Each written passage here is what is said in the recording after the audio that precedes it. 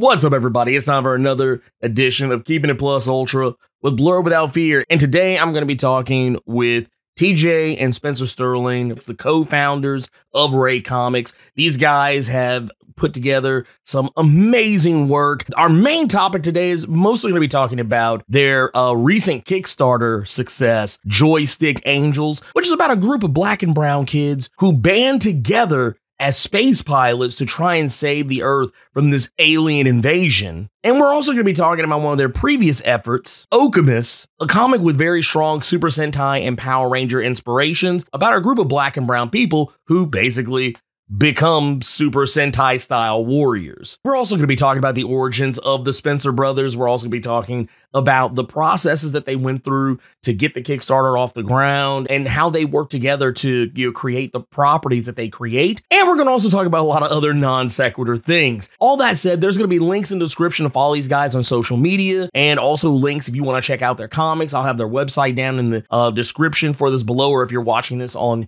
YouTube, it'll also be in the description as well as a pinned comment below. Anyways, let's not stand on ceremony. It's time to keep it plus ultra with Blerd Without Fear. Word to wise, grass only greener when it's fertilized. Gave them truth in these songs, they prefer to lies. Destiny beautiful, adrift in her purple lies. You can't see me, you Stevie, wondering how I reach more evolutions than Evie and make it look easy. We are back in the building. We got the Sterling brothers with us, and dude, I just want to, we're talking about the, Kickstarter. Dude, Kickstarter, first off, congratulations on the Kickstarter. Y'all came out of the gate. I think, what was it? Started at, was it 8K? Yes, sir. 8K to start out, and dude, just finished crazy strong. I think as the time at the time of because the Kickstarter ended was just this past couple of days ago, this past Saturday. I think y'all closed out with 20 something K or something. 23, yeah. 23 and change. Yeah. Dude. Yeah. Well, I like I said, we're gonna get to all the good stuff, but one thing I did want to ask is how long have y'all how long y'all been in comics, man? What's your vibe with comics? What kind of stuff are y'all into? That's a great question, man. I mean, me and my brother both started collecting comics in the late 80s. And, we were both fans of different types of books. And my brother was really into Spawn, and I was into a lot of Marvel stuff. But yeah, I mean, we've been comic collectors forever. I mean, I always wanted to draw comics, though. That was my thing. I got really inspired by Jim Lee, Todd McFarlane, those artists coming up. So it was one of those things. I went to high school really for art. I went to college for art. I interned at Marvel and, got my know-how of how to work in a comic book company or how to at least run one. And from that, I debuted Ray Comics in 2015 and been publishing since then. But going to cons since 2005. I mean, I've been in the space for a long time, actually. Dude. Yeah, man. No. What about TJ? What about you though? You said you were in Spawn and some of the I guess probably more the Image comic stuff. Yeah, well, I mean, Spawn. Just something about Spawn. I've always loved anti-heroes. So that's why I like stuff like Punisher, Spawn, those type of characters, and even something like Silver Surfer. But just something about the aesthetic. It was different than the regular Superman, Batman. There's nothing wrong with those comic books, but and then we find out that he's a black guy, what I'm saying? And it was just okay, there's a reason why I really love this comic book. But, yeah, man, those type of characters, anti-heroes have always been my favorite, hands down. Yeah, I'm a street level guy like myself. I like my superheroes down there kind of in the grit. Grit and the grind. Huge fan of I've always been a fan of Daredevil. If the name doesn't ever give it away. But one of my favorite runs of Black Panther is when he's not even in Wakanda. He's just down there in the streets, just handling business. Just beating up street criminals. Like doesn't even got the vibranium suit anymore. He just out here, just regular. Word, yeah. But yeah, like I love stuff like that. Like even like getting out of the anti-hero stuff. Like you get like your Spider-Man and your guys like that. Anybody that's actually down there on street level, actually dealing with like real stuff, like stuff that actually like affects. Yeah, like I'm like, all right, cool. I get behind that guy. But now I noticed, like, looking at Joystick Angels. I'll tell you, like before I even looked at like the press release, all other stuff. Like I actually had already seen Joystick Angels because I kind of casually skim through Kickstarter because I have a problem. Sounds like my problem. Yeah. I had to uninstall Kickstarter off my phone for a while, so because I'm always like, ooh, what's that? Oh, cool, let me get that. I'm at like 5-6 projects a month, like a month, sometimes a week, man. It's a problem. It's an addiction. Dude, it hurts. It hurts. Dude, it hurts. I understand it, man. I'm like right there with you. The day that I hit over, I think it was the day, like, I got an email. They're like, you've backed over 100 projects on Kickstarter. I was like, that's nothing I want to be proud of. I mean, I'm proud that I've helped people achieve their dreams, but man, I don't want y'all to remind me. But no, so one of the things that really kind of stuck out to me though with Joystick Angels, the vibe, the aesthetic, the characters, the first thing it put me in the mind of, and a lot of folks who follow the channel, folks have been with me for a while. Y'all they're probably already rolling their eyes right now because they know exactly what I'm about to say. The first thing I started thinking of was one of my favorite seasons of Super Sentai, Kaizoku Sentai Gokaiger, where it's like a bunch of space pirates trying to save the Earth, even though technically they're not really, they're just kind of there. They weren't really looking to help anybody. Just so happened the problem that they were already fighting was already there. But just like, not even so much from like the premise of the story or anything, but just like I guess kind of like the attitude of the characters, the way they carry themselves.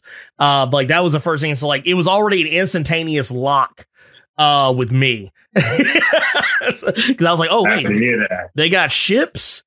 They're black and brown. Yep. All right, they're saving the planet. All right, let's go.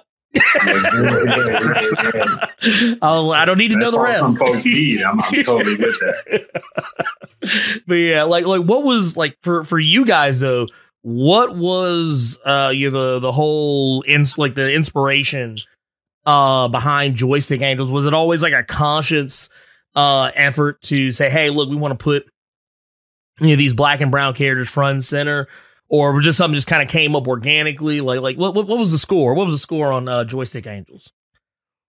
It's a great question. I mean, honestly, I love when people ask me this because it was really an organic thing. I mean, my brother and I, we loved space opera stuff growing up. I mean, our father was a big Trekkie and, Star Wars guy. He loved, aliens and just, conspiracy theory stuff and, Deep Space Nine and Babylon 5 and all these great television series and movies that had, space exploration.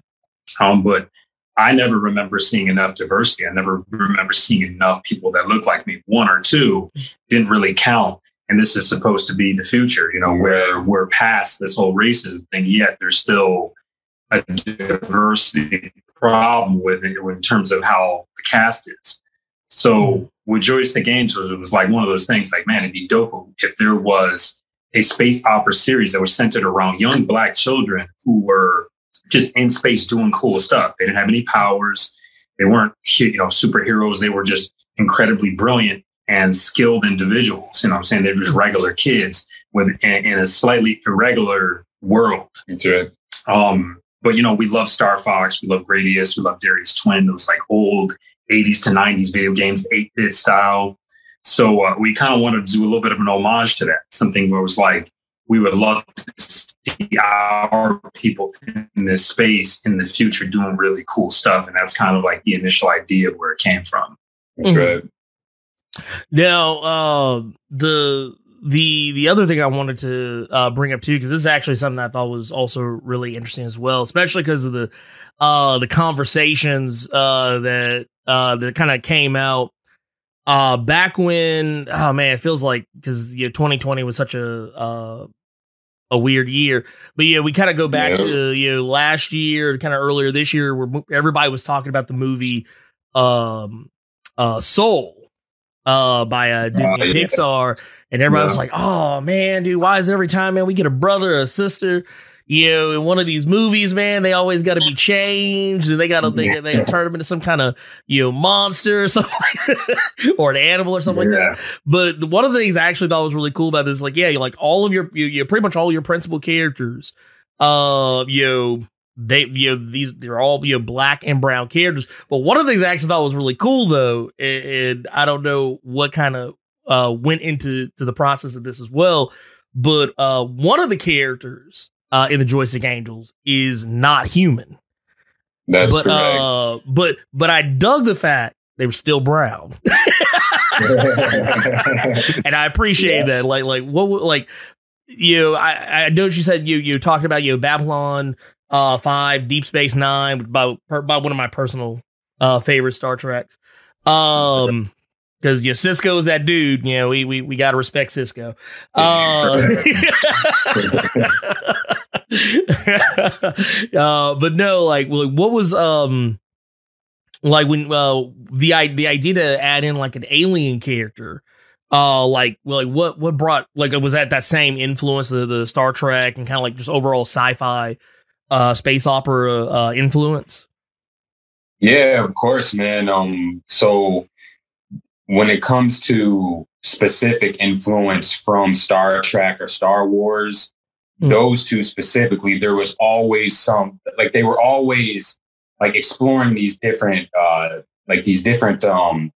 don't even know how to describe it other than a planet. And then there would just be like these weird things that we had never seen before. And I'm just like, okay, whether it was they were on the actual team that they were exploring with, or it was a planet that they went to, that's where some of that inspiration came from. And then as we started putting the team together, it was like, okay, well, we can also think about this from a technical aspect as well. Because if you think about like a parakeet or a bird that they would always send into a mine, and then if they came back, okay, the mine was cool to work in. So when they're in these deep space explorations, these hybrid animals, they could go places that humans can't. All right. So every team has a humanoid or an animal type character on their team to help with that type of exploration. So, other than the inspiration, there was, just like I said, a technical component as well. That's really cool because it makes it an organic part of the story, not just because. That's right. Yeah. but I dig like all the influences though. Like I could see it, like just the all the different vibes. Like I would like, cause like really looking at it, like it took me back to that. Like I'm gonna call it the golden age. I'm gonna call it the golden age of anime for me. Yeah. I'm almost 40 years old. When I was watching anime, it was Voltron, Tranzor Z, and Sailor Moon, all this other stuff. All this newfangled stuff is great. Don't get me wrong, I love it. It's fine, but to me, that golden age, like when I used to come home from school and they'd have Toonami run, like, hey, look, we about to hit you with some Dragon Ball Z, we hit you with some Gundam, we're gonna hit you with that. That's those were the vibes that I was getting like off this comic, and it felt like I was like, man, I feel like somebody wrote this. They wrote this for me. Yeah. Wrote it for us. But no, it felt like the anime kind of the kind of anime influence though. Like what was it for y'all? Like what kind of, like, was there any like specific anime that came up in mind for y'all when y'all were like when it was like the stuff that I guess kind of informed on this comic? Yeah, I mean, honestly, man, we love the same genre and the same space of time period that you liked anime. We love that. That was like early 90s, you know what I'm saying, all the way into like the late 90s, Tsunami, whatever kind of like trickle into like, you know, the weird little offshoot stations, local stations and whatnot. So, I mean, we were always huge fans of Gundam, you know, huge fans of, you know, Patlabor, Bubblegum Crisis, The Guyver, Berserk. You know, Dragon Ball Z. Like. Start naming my favorites. Right. I mean, all that was in there. I mean, you know, I think for me too, like, I mean, understanding from an artistic standpoint, because I even took animation classes in high school and college, and understood like how much work it took to produce these. It made me respect and just love anime even more, because they were working twice as hard in Asia versus what we were doing here in the US. You know what I'm saying? So you just had like a different level of quality on these animes. And we just, I guess when we were thinking Joystick Angels, we were thinking more of the space component, but we knew we wanted it to look like it could sit next to those other popular animes of that time. So we consciously picked an artist that could give us that vibe, you know what I'm saying, without necessarily hitting people over the head with the idea. Well, I mean, no, I dig the vibe. I dig the whole vibe, the art direction, like everything just kind of fits.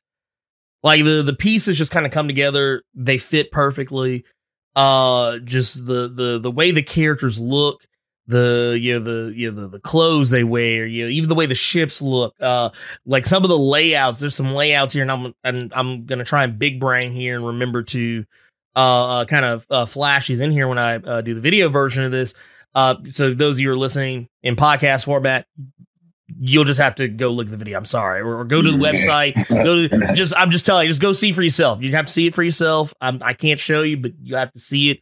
But man, like there were a couple of shots where I was like, man, dude, oh man, this feels like Voltron. People keep asking us they're gonna come together. Right. I mean, we're kind of inspired by the idea. Like we had no plans to do that, but that's right. You never know for issue 2, 3, 4, man. Right. Yeah.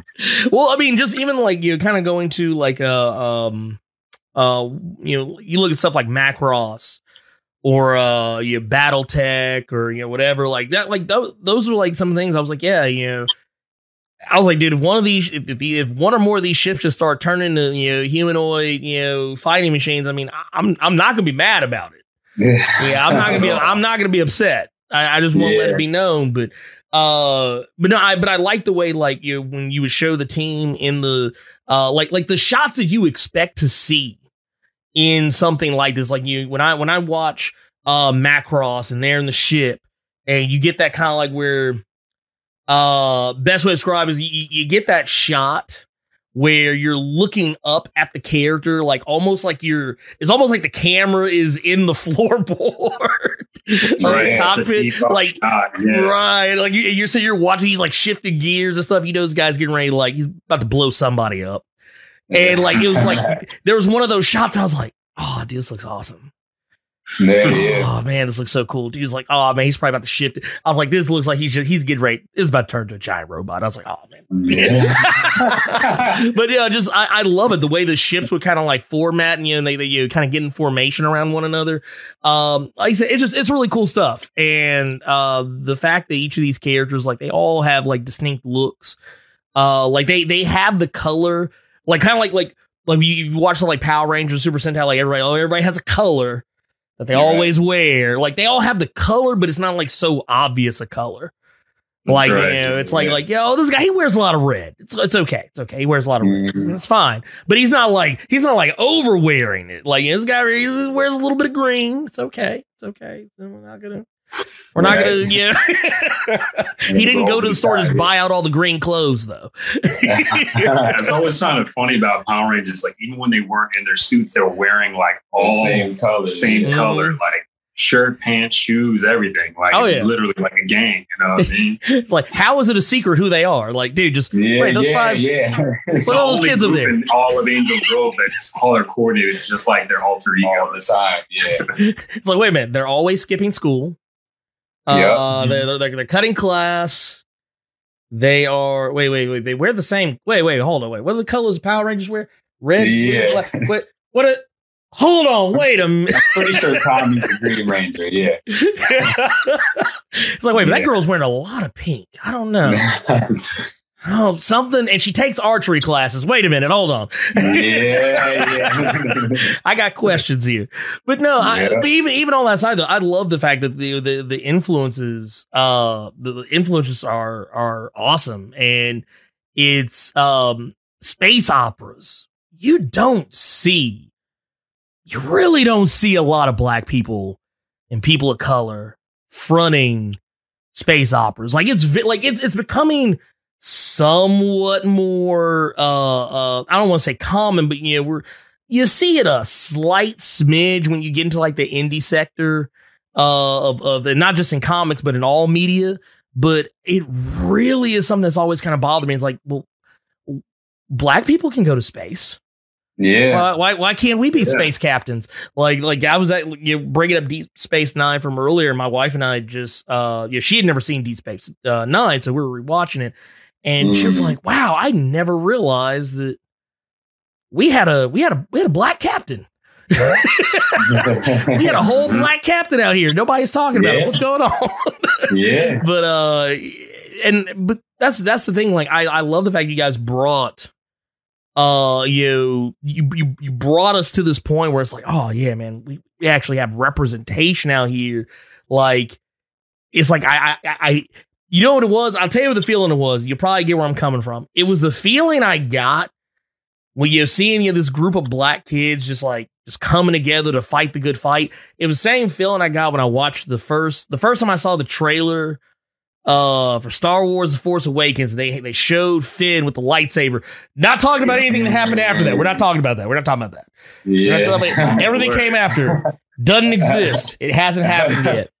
But I'm talking about everything that happened. Like when we saw Finn with the lightsaber, I was like, oh, they're finally gonna do it. And we'll just leave the rest of that alone. But that initial feeling is what I was like, man, finally. Yeah, we can actually get this going. Like, for how does that even feel to be able to bring that level of representation to comics? Like, what does that feel like? Wow, man, that's an amazing question.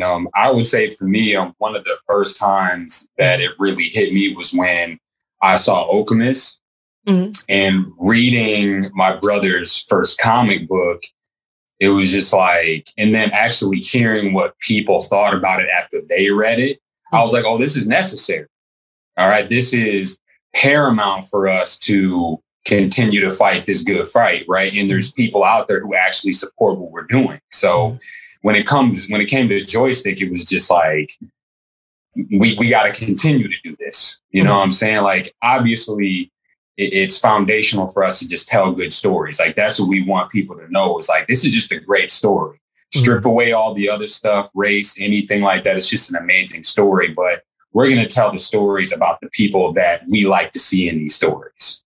All right. So don't get surprised if there's some black people. You know what I'm saying? It is what it is. That's it. That's it. I want to add quickly too that, part of the whole reason why I created Ray Comics as a publishing company was to tell stories that were not being told. Yeah. So when OKEMUS debuted in 2015, there were absolutely zero Black Sentai comic books out there at all. There were no Power Ranger comic books at the time when OKEMUS debuted in 2015. So it's kind of an interesting thing. Like, we were already thinking ahead, like, Sentai comics, Sentai is going to come back, because at that moment, 2015, Power Rangers were off TV. All of the Sentai shows, VR Troopers, Beetleborgs, all gone. And there was nothing new being made. So I'm like, it would be really dope if there were black folks in the Sentai space, but it was only about them. It wasn't just a team about our multicultural team. It was more just about us. Right. So OKEMUS drops in 2015. Shortly after, a whole bunch of other series like that start popping up left and right. And for us, it was the same thing with Joystick Angel. It was like, we don't see enough space operas with young black kids, just doing cool stuff, you know what I'm saying? Existing in this futuristic space. So it's part of our makeup as a company to tell those stories and do stuff that no one else is doing. I mean, I feel like if we were having this discussion and I was making another comic book about ancient Egypt, it'd be a whole different conversation because you've probably seen a million comic books like that before. Over the last decade, there's been thousands. Oh, yeah. Well, I mean, it's okay. So and then that is actually a crying shame because it's the same way I feel about movies and TV shows. You know, it's like, oh, hey, we got this new movie coming out. It's about black people. Well, what's going on in? Oh, just black suffering. Oh, that's all. Okay, cool. That's nice. Well, what are the characters? Oh, they're slaves. Oh, haven't seen that before. Wait. It's a story about a kid who's from the hood. Oh, okay. Well, what does he do? Oh, he's playing basketball, just trying to get out of the hood. Oh, that's nice. We've seen all these stories. Before. Like what you were talking about. I want to see more. I want to see more advancement. I think that of course the opportunities are popping up more. We're seeing more black creatives coming out and putting their stories out there. I'm kind of at a point where I'm tired of seeing black suffering. I'm tired of seeing be a black and brown characters. Oh, it's just they're slaves. This is a story about slaves, or this is a story about a kid who from the hood just trying to make ends meet and get out, and he plays basketball and he's trying to get that scholarship, or we're trying to save the rec center. I'm tired of seeing those. I've seen it a million times. Right? I want something else. You know what I'm saying? Like honestly, ever so often, we get creatives who come along and give like a breath of fresh air. A lot of people like to joke about it, but I mean, I always think about like Barry Gordy's Last Dragon. That's the first time I'd ever seen a black character like being the lead of a kung fu movie. Even if it was silly, or goofy, it was cool. And that's what I think we need to strive more towards. Is we need to see more black characters in space operas, in kung fu, martial arts, whatever, doing Sentai stuff, doing stuff that black people can do it too, damn it. Yeah. We don't just play basketball and rap and be slaves, just like I'm like, Jesus, give us something else, man. We come on. 2021, man. Let's do it. I just find it interesting because, when you think about something like ancient Egypt stories, like there's so many other incredible, powerful and like robust kingdoms within the continent that is Africa. Why just continue to focus on one and over and over and over again? So I said, like, there's so many other creators that are doing the opposite of that. And those to me are the most exciting books because there's just another piece of the story that you don't know and you get to learn about, which is really exciting. Right. Now, this is something I think that a lot of people aren't gonna, a lot of people don't know about this. And I know y'all talked about, having experience in the industry, and a lot of people, and that's something I always find very interesting, that a lot of people don't understand how the industry works, and more importantly, what it takes to make something. Like I always tell people, because a lot of folks come to me all the time saying, "Hey man, I got this idea, and man, I want to make this idea thing," and I'm always just kind of like, "All right, well, just do the thing." It's I mean, not saying it's that simple, but the sooner you get started, the sooner you'll actually be there. But just be prepared. Right. It's a lot of hard work. But like, what was the because I can only imagine just running a Kickstarter alone, the stress level that comes with that. But what was that like? Like, what was it like? Putting all this together, and building this up from for all intents and purposes from the ground up. Yeah, that's a great question, man. One of my old art professors had said something during, I was having an exhibition my senior year of college, and it's kind of what you do to get your Bachelor of Fine Arts degree. And, someone had asked me, he was standing right next to me, and then someone walks into the gallery and says, "Oh, how long did this piece take you?" And, they kind of said it in a joking way. So he, being very defensive of all of his students, is like, "Oh, this took him, 20 years and 6 hours." You know what I'm saying? Like, so the concept of is that the piece that you're seeing or what you're seeing in front of you currently is something that's been a culmination of everything that we've done and everything we've gone through for the past 10, 20, 30 years, or however long you've been working at this craft of art and comics or drawing or music or whatever. So really and truly, Joystick Angels is kind of one of those things where we are getting a lot more, how do you say it? Like we're in this race. We're already on the track. We're running. We were already doing that with OKEMUS and our other titles that are in development. But now we're just starting to hit our stride a little bit. So the idea for Joystick Angels came together relatively quickly. Yeah. But it's really because we've been putting in the work on other books. So we're our swords are very sharp at the moment. Yeah. Is probably the best analogy I could put it. Well, I mean, yeah, this is pretty much everyone, I think, can probably relate to the idea that when you have you have ideas in your head, you have this thing where it's like, all right, well, I have an idea, and you're always kind of baking it. Yeah, it's always kind of to some degree or another, whether you're actively working on it, whether it's on the back burner, the front burner, whatever, you're putting some kind of effort into it, even if it's, subconsciously. So yeah, that totally makes sense. Now for me, just cause, once again, I used to be a pretty avid, Kickstarter website browser and backer. All this behind me is all Kickstarter stuff. Everything just about on the shelf behind me, it's all Kickstarter. Wow. Just various and sundry. I have a huge problem. The most important thing in there though is the fridge. So thank you. Yes. Well, you have to stay. The kitchen's on the other side of the house. I'm lazy. I didn't get this thick on accident. So this is a serious man cave. If I had a serious man cave like yours, I need a fridge, maybe a pool table or something.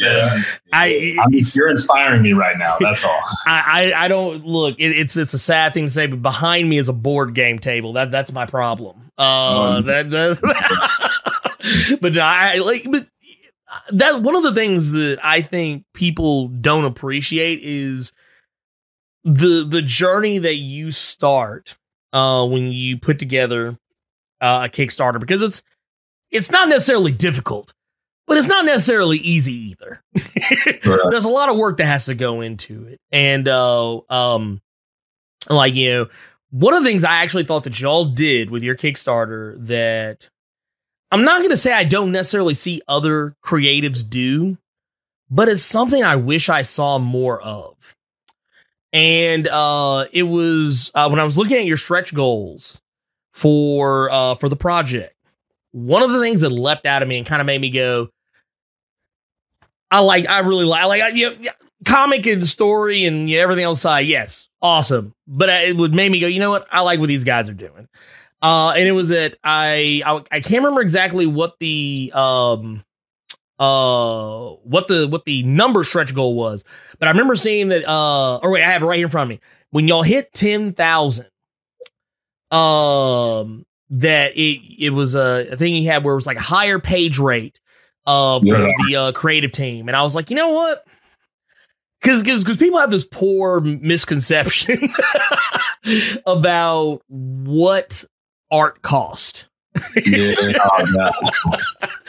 And I see it all the time where I see people like, oh man, I want to try and get so and so to do a book for me, but they told me it was going to cost them this, that, and the third. I'm like, sounds like industry standard to me. But I thought that was really cool that y'all did that. Like y'all actually were making effort like, hey, we're getting this extra bread. Let's take care of the creative team. And that was like literally, I think, the first stretch goal, which I thought was really awesome. So I don't have a hat, but if I had one, I would tip it.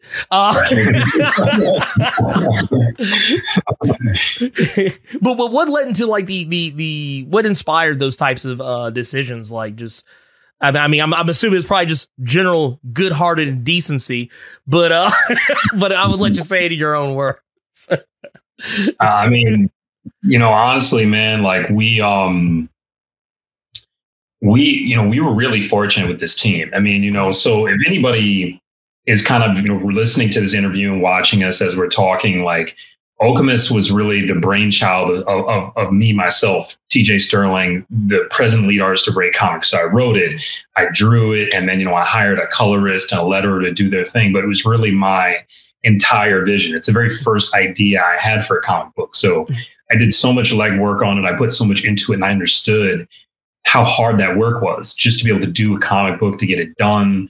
And I just gained a larger appreciation for the mechanics of it when you are an artist. So since I've continued to build, my company, Ray Comics, and I'm building my team, and I'm doing more and more stories where I'm serving just as a writer and a creative director, I know what it takes to put a book together and how tough it can be. So when we started getting these pages in from our artists, and they were really, really working hard, and we're incredibly appreciative, man, because the pencil art is incredible by itself. But when the colors came in, and then we started seeing, some of the edited and the updated script from, our editor, Dr. Shamika Mitchell, like, they really believed in the vision, and they really put their all into it and went above and beyond. So we wanted to do anything we could to kind of honor them and show them, hey, we don't want this just to be a flash in the pan one-time thing. We want to work with you guys for as long as humanly possible. Yeah. And we want to take care of you. We want you to know that this is your home, and you can feel respected, honored, and appreciated, not only with words, but with actions here at Ray Comics. Right. Dude, I like that. I appreciate that. I can appreciate that because, and I'm going to, once again, for those of you who are, if you're just listening to this, I apologize. Go to raycomics.com. You'll see what I'm talking about. When you talked about OKEMUS, one of the things that popped to me, like, especially you saying that, you went in on this, you're writing and doing pencils on this. Like, this isn't slouch work. Like, this is actually good. Like really good. Like, just, that's time. That takes a lot of time, and effort and energy. And the fact that y'all looked at that and said, hey, let's make sure, we take care of the people who are putting in the work. So yeah, I appreciate that. A lot of folks understand, like, and I try and explain to people whenever, every chance I get. But if you go out there and look into the wider, mainstream, comics, whatever, you'll see lots of people who are working all over the place. From, like, you got people that they're doing work in Marvel, but they're also doing work at DC. They're also doing work in Image. They're doing work at Boom Studios. They're working all over the place because, honestly, while they do make money doing what they do, a lot of times you kind of have to do a lot of work if you want to maintain.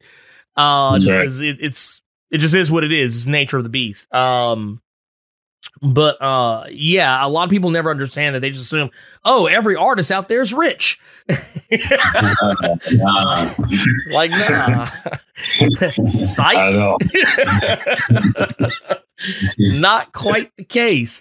Another thing I want to bring up too is with OKEMUS, y'all actually had it where, like, I don't know if y'all gonna do like a late pledge, or anything like that for the Kickstarter or anything like that.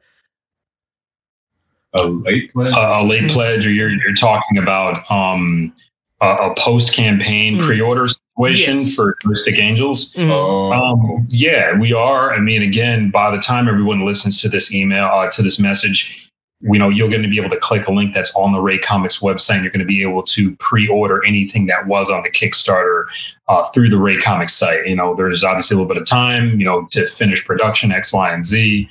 But yeah, and you'll also through the Ray Comics site be able to get, previous books, X, Y, and Z, and everything that you guys might want.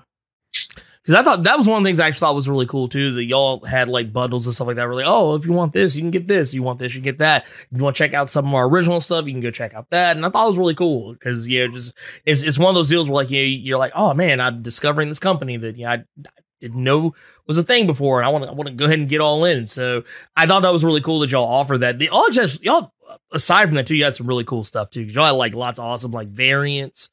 Different options for like digital and print, and just I was like, oh my god, Like y'all really had it laid out.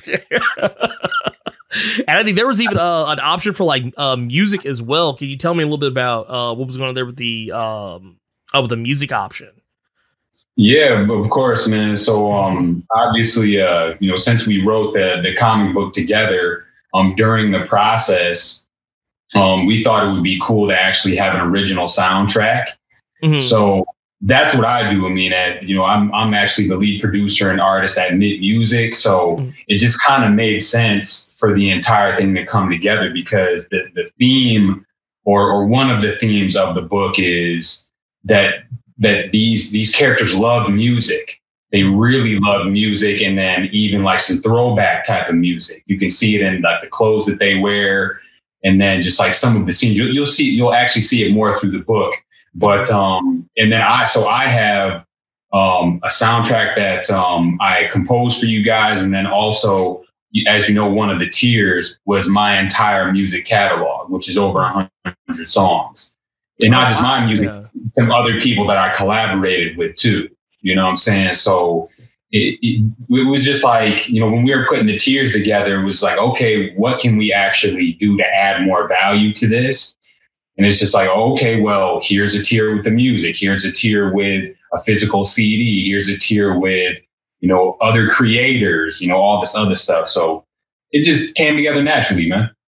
Dude, I love it. I love to see it. I love to see it. Just like I've talked about this in the past with other creatives that have put work on Kickstarter. Like that's just one of the things I love seeing in that spectrum is creativity. Like seeing different stuff being put out there. When you have like regardless of whatever it is, like just knowing that people actually sat down like, hey, look, what can we do to give you the best bang for your buck? Like what can we put out there that's gonna give you maximum value for what it is you're putting in? So I always 1,000% appreciate that. Now going from, and I don't want to say too much about it because we don't give away anything.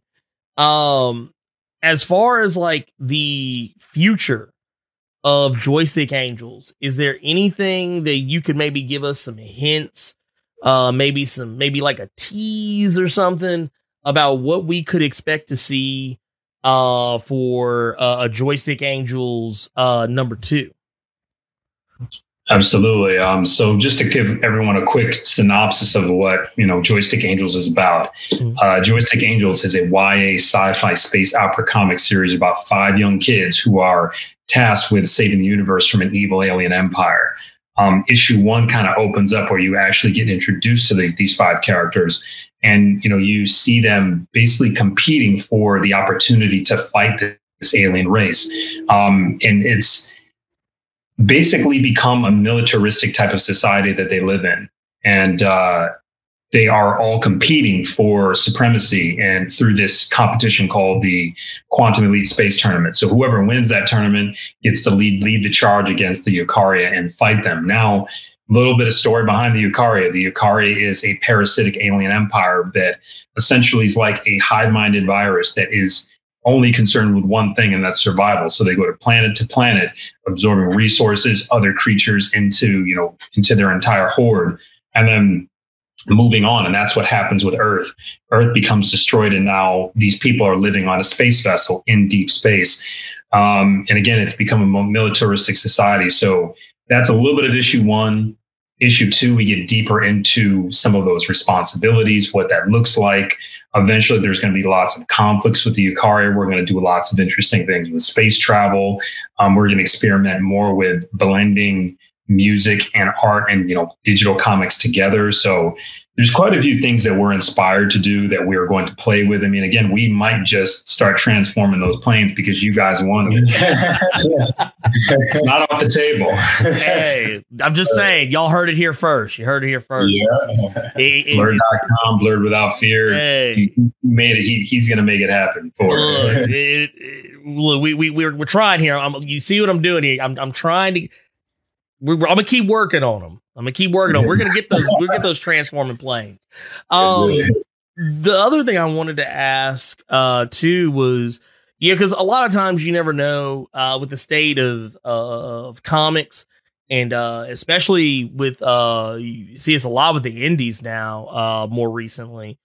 There's always, some studio, there's always some, producer, agent, whoever, who is just sitting there waiting around the corner, just waiting for like, the next, the next big thing, the next big hit, whatever.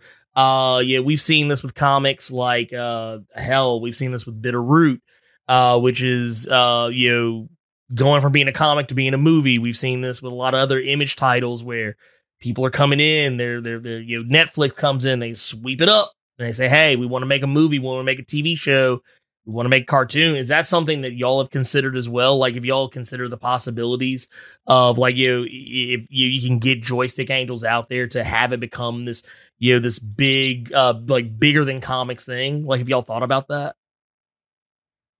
Yeah, man. One of the things that that I've been getting a lot, or at least when I was talking to people about the Kickstarter, they were looking at the imagery and a lot of the actual, like the comic book pages we had on the Kickstarter page, and they're like, man, are you guys doing animation, or is this a video game or something like that? And like, that's naturally where their mind went. So I'm just like, okay, we must be doing something right, because obviously the inspiration is there. It just naturally came out that way, man. But to answer your question, yes, that's definitely something that we would consider seriously. And, we would love to bring it to you guys that way, because it kind of seems like that's just a natural progression for something like this. Not only because of the story, but with people's just awareness around stories like this. It's just like, look, if you're not on board with something like this, it's like, there's kind of a little bit of a problem. You know what I'm saying? Just like, we need y'all to get behind something like this so we can, take it to Netflix and all these bigger studios who will do something with a story like ours, But yeah, man, I would definitely say we would do something like that. Man, I would love to see it. I would love to see it. 'Cause that just like what you said, like I had the same vibe. When I first landed on the Kickstarter page, I didn't even pay attention to, what was, the category or whatever. I just saw artwork and I was like, it's anime? I was like, wait a minute. Like, hold on, wait. They didn't tell me this is anime. Hold on, let me see what we got here. And then but no, that's thing like it's we're in that day and age right now where, I mean, yeah, anime's been a popular commodity. Animated series have been around for decades. It's nothing new, but it seems like nowadays the go-to medium to get things right when it comes to taking properties from like the comics or the video games, whatever, and then bringing them to a digestible media that pretty much anybody can enjoy. Like we see with Castlevania, where like my wife, not a video game player, knows fuck all about Castlevania. However, really enjoys the anime. Yeah. Just as an example. And I've seen that a lot with a lot of the properties. Like, I don't know, it's something about it when you can digest that, creativity in another format. Another case in point. We had the recent, what was it, Invincible on Amazon Prime, where a comic that I have been telling people about for years, and say, dude, man, y'all might want to go check this comic out. And then people are like, no. And then next thing you know, the shit hits Amazon Prime, and it's like crack. Everybody's just like, oh man, can I get some more of that Invincible season 2? Where's that at? Everybody's talking about it. It's the most memeable thing. And that's the thing. I have this suspicion that when it comes to stuff like this, there's always someone that's like, hey, when can we get that next thing? And whether it's Amazon, Netflix, Hulu, whoever, whatever, just it's one of those things I always tell people, like, man, dude, that you always kind of want to have that in mind, because you never know, like that could, it could happen. You never know. I could very easily see, like honestly, if y'all came back to me like next week and said, hey, yo, man, Netflix just picked this up, I'd be like, it took them this long? Word. That's the question I would be asking. They just now got to you? Okay, all right. Well, I guess they're slacking this week. I was going to quickly just add to that, Ernie, that you know, the other fun meme that I love about the Invincible thing, that there is like 3 or 4 compendiums of Invincible, and it's literally like a stack that's like, I don't know, like 3 feet tall. And then like a little arrow that says this much out of like this much has been made into the animation. Yeah. So what I loved what Robert Kirkman did, because he did it smart, he built an entire library of story. So when he could come to the table and say, hey, look, you know, I've already had a successful thing with Walking Dead. You know, it's a tried and true thing. I've got this, you know, amazing comic series that's got over, you know, 200, I think 180 issues or something crazy. Wow.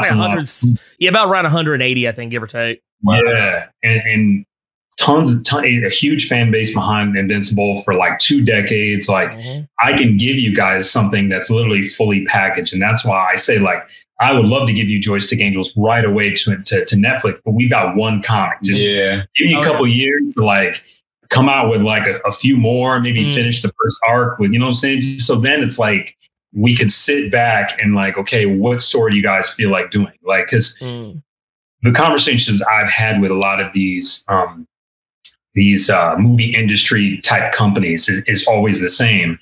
How much IP do you have? How much story do you have? You know, because a lot of times what's interesting too is that they don't necessarily want you to come on as the writer, even if it's your story.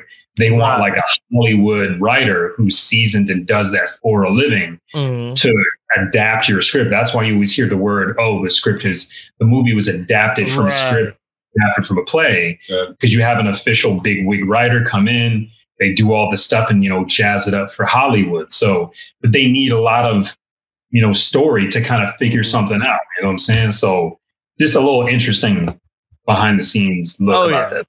Oh yeah, no, and it's one of those things that's very interesting to me. It's always interested me when it comes to that sort of thing, because when you have, we really think about it, you have this thing, this massive thing. It's the same that we've seen this with The Boys on Amazon. You know, it's like The Boys ran for, God, I don't remember exactly how many issues, but it's like, they had a ton of IP stacked up that you could say, I can take it or I can leave it, or I can take the parts I want and I can throw away the parts I don't want.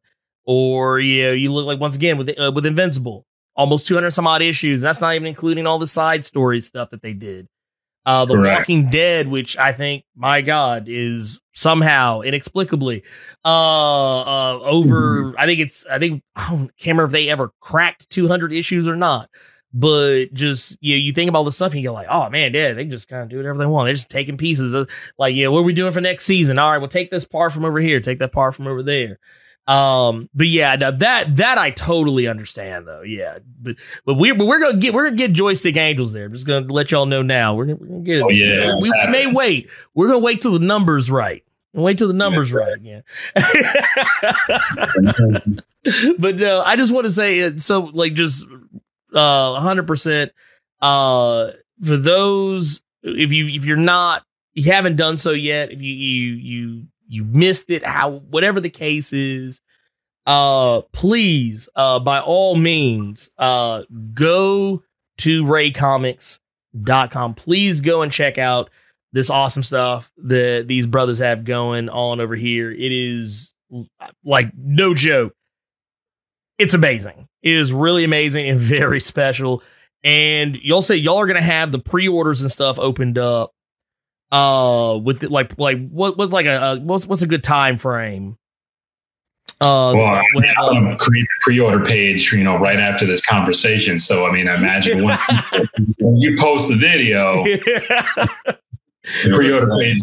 Yeah. So let's see. Okay. So guys, you go to raycomics.com and there's an actual tab that says Kickstarter. You click on that tab. Typically, that's where I put mailing list stuff. But if you click on Kickstarter, there's going to be a whole bunch of pre-order items there. And that's the two different variant cover editions, cover A, cover B. One cover's by the Zong brothers. The other cover's by Mr. Marcus Williams. There's going to be digital stuff that's available. There's going to be the OST, the soundtrack available too. We'll have some T-shirts up there. So everything that is on the Kickstarter, you will be able to get through the my website, raycomics.com. On the Kickstarter tab, you will get it for pre-order, and you can just join the Kickstarter group because we haven't started shipping yet, so it's perfect time. Awesome. So yeah, y'all heard it. Y'all know what you got to go do. Start clicking the buttons. Y'all know what time it is. Y'all know what time it is. Get on it. And I also want to say too, did y'all have any other things that y'all wanted to plug? I mean, we know we got Joystick Angels, but yeah, we talked about OKEMUS. Do y'all have any? Are y'all going to be doing any more with that project as well, or do y'all have any other projects coming up that y'all can talk about? Yeah, absolutely. So OKEMUS is planned for 6 issues. I'm actually halfway done with drawing issue number 5 right now. So if you want to get into the OKEMUS series, there's currently quite a bit of content. You've got issue 0, 1, 2, 3, and 4. So a total of 5 books at the moment that are available for purchase, digital or print. Everything's in stock currently. And then OKEMUS number 5, which would technically be the 6th book in this particular series, is going to be dropping probably in about August of this year. Well, July, August, right around that time. So you'll get another comic book in the continuation of that series this year.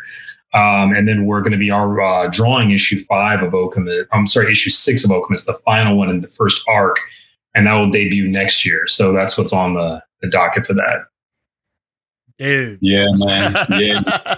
Hey, since we had that special Memorial Day sale, my next album, Rapping Diva, like that'll be out in August. So that's just something that I'm writing and I'm recording at the moment.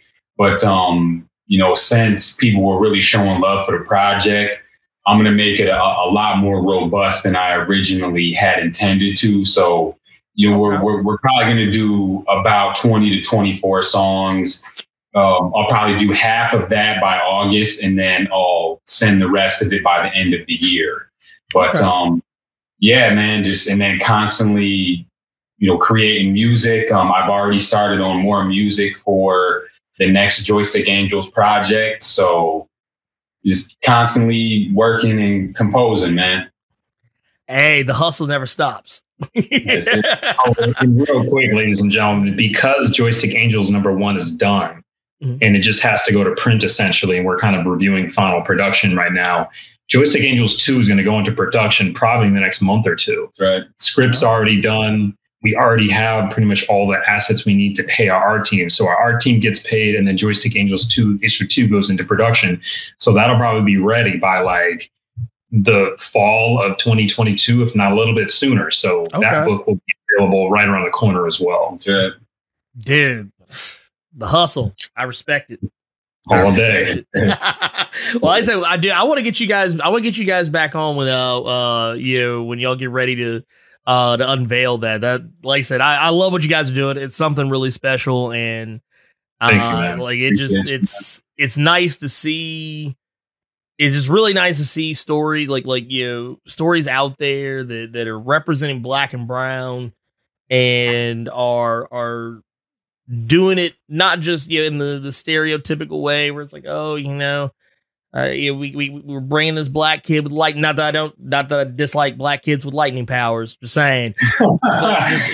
We're doing something fresh. I'm not hating on. I don't want anybody to think I'm hating on anything specific. I'm just saying.